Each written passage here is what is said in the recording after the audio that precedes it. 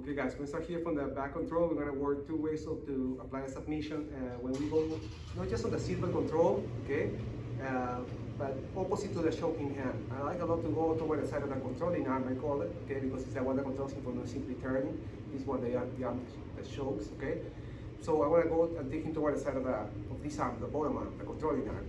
I want to use, in that case, I want to go to my seatbelt control, and my right hand is going to go and catch his wrist. Remember, the guy is always going to keep his hands up to defend his neck. So if he starts defending, I can always go push, feed it, go to my seatbelt control right here.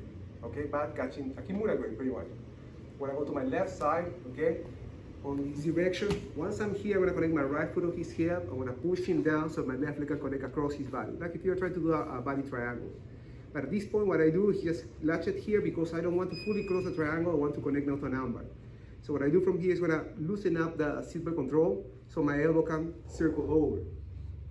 Keeping the seatbelt control or the Kimura grip throughout the move, okay? And then my forearm is going to frame his neck, creating this gap between his head and my chest, where now I can push him away a little bit further. Right leg goes over the head, and I want to bring my heels to the ground. I'm going to do a pendulum motion so I can go and sit out with it, keeping the Kimura grip throughout the move. Left leg is going to be on top of his wrist because he's usually going to grab his own arm. Right leg is going to be on top of my own wrist.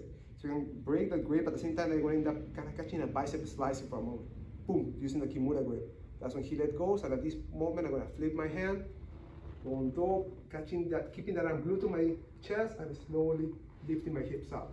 Sometimes you don't even need to lift the hips. Just keep the arm glued to your chest, and the guy is going to feel the armbar. Well, that's one option. Other option is going to go straight for a choke. So you're going to go again, get the Kimura grip, go to your left side, right foot goes on the hip, push your partner down, left leg across the body, boom. Now at this point, I'm going to feed this wrist to my left hand, boom. And at the same time that I do that, right hand is going to go over his arm. Okay, so I'm going to be having to control both arms for a moment, and my right leg is going to step over, boom, here. Okay, once I step over the arm, right hand now is free to go and attack the neck. I'm going to climb up, and I'm going to go for a grip on his lapel.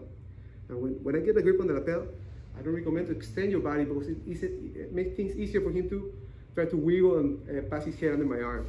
So once I'm here, I want to keep my elbow tied towards him, and I want to slide it toward my wrist. Once I slide it toward the wrist, the finishing point is going to be tweaking my wrist like this. Okay? Not here or here, it's to the side. Ooh. So I can stick out this part of my wrist. So when I climb and I get here, slide back, and then small twist. And that's it, you get the submission. And if your partner is super tough, he doesn't tap, you can always go back to the Kimura grip, frame, let go over, 1, 2, break the grip, armbar. Okay, so you have always those options when you get to that side.